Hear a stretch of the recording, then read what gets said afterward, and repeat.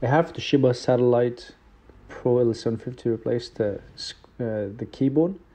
In order to do that, there's one screws at the bottom of the laptops under the battery, and I'll tell you what's this screws for. But unscrew that using your 00 Phillips screwdriver.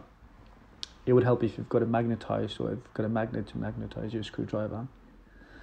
There's this plastic trim that hides the screw for the keyboards. You just lift it up using something like a screwdriver or prying tool.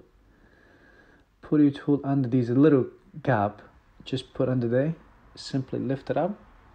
That exposes 4 screws, and that's the washer that holds the screws that's sort of attached from the bottom of the laptop. Remove these 4 screws, and that allows you to remove the keyboard by just simply lifting it up. And there's this the bracket that you need to sort of lift up and move away the cable, and that's it. Putting these part number, this one, that you can just simply look it up on Google or eBay